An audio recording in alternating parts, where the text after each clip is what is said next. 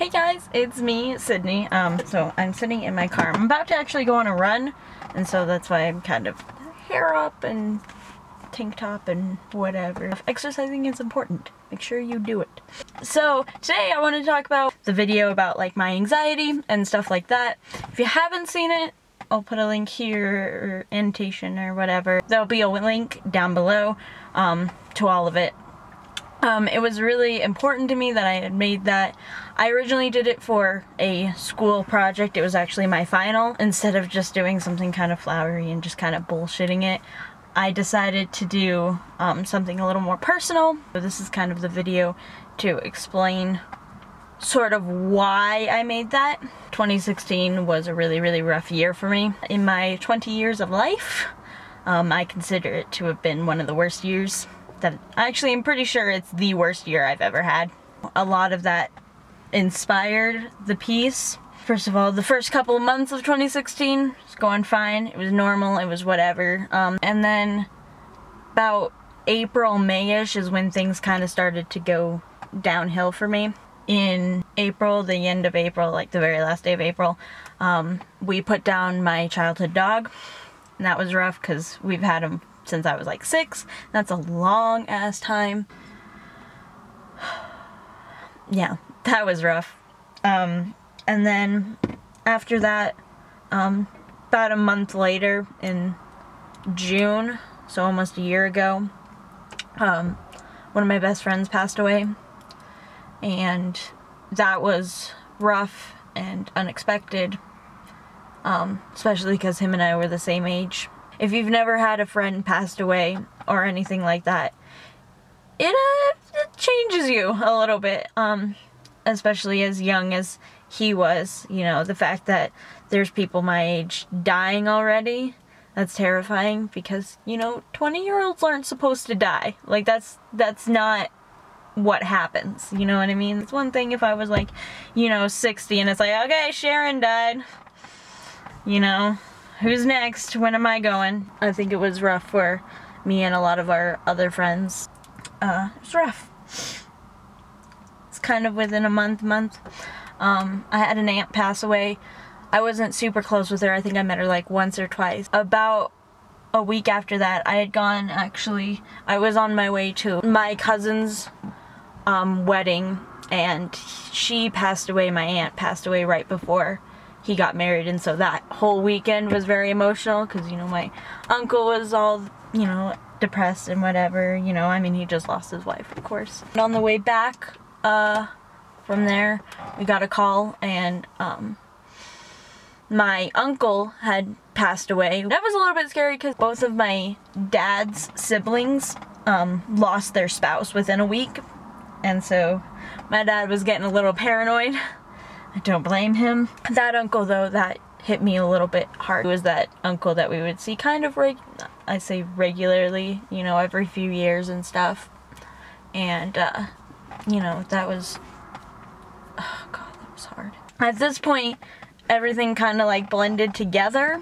And so probably within a couple months after that, my neighbor passed away. Sometimes people die and you're like, I didn't know you that well, but it's still sad type of thing, and that's kind of what happened. In like September, an old manager of mine passed away as well. So over the course of, you know, probably like 6 months, you know, 6-7 people in my life had passed away. And that really brought out a lot of my mental health problems. I never really would have thought of myself as having depression like that, and I think all of these deaths, one right after another, caused me a lot of mental health issues. It fucked me up, honestly. And it fucked me up in more than just my mental health ways. Obviously, my mental health wise, I developed anxiety. Okay, so I want to make a disclaimer here. I've never gone to a therapist to get it like distinctly diagnosed. That's the word I was looking for. I'm just taking kind of a wild guess here. A lot of the symptoms that I have match that of anxiety. I've known for years and years that I've had some form of mental health issue regarding anxiety. Anxiety kind of makes sense, but I think this year 2016 really like brought that up for me, made me really realize just like how severe it can be.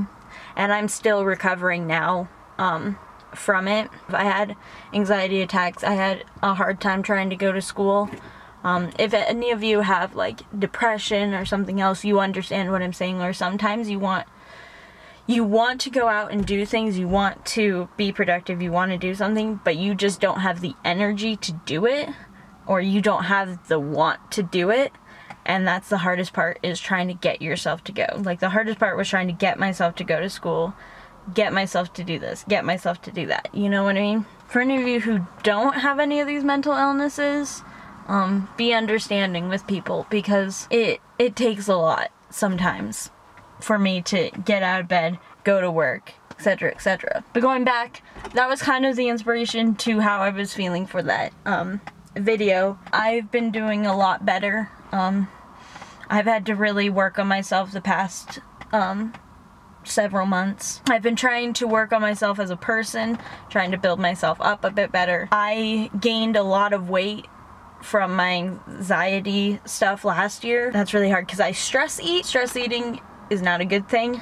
Neither is not eating when you're stressed. I wasn't eating right, and that didn't help my anxiety either. I've been really working on my health and getting myself built back up. Once I started changing my eating habits, drinking more water, eating less crap, I really noticed a difference in how my brain was functioning. That's not to say, like, don't treat yourself every once in a while. I've been losing that weight that I gained. I'm feeling a lot better about myself, physically and mentally. Most importantly, mentally. I'm actually going to the UK in a couple of months.